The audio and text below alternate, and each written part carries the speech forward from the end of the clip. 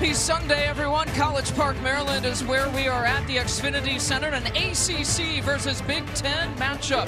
An undefeated Syracuse Orange team taking on a Maryland Terrapin team that is looking to get back on the winning track. It's a of those games, so perhaps this is the game where they get tested here today. Lily takes the first shot. It's almost like she hasn't missed a beat. Ball. Syracuse has it. Latham again, the offensive rebound. That's one thing that Syracuse is so good at, is pursuing the offensive boards. I think this is a Syracuse team who is going to find success in collective scoring. Catch and shoot opportunity for Rice. And the three-pointer falls. No goals this quarter for this Maryland offense.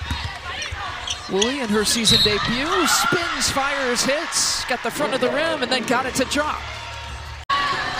Orange with a one-point advantage.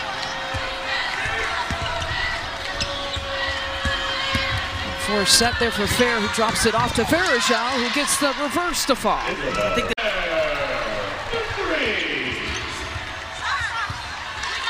the two for Wilson, back-to-back.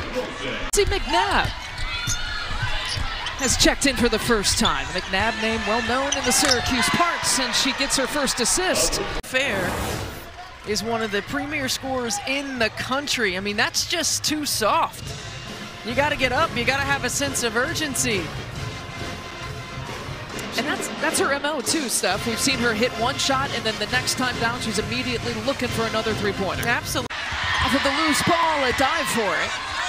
And Syracuse picks it up. Verajal for three. She's determined, and her persistence paying off. Her first three-point make of the season. 2 from 3. She comes up to get it. Woolley coming around a double screen. Trying to find Burrows. Rice is in trouble. Maryland locks him up. And isn't that fitting? A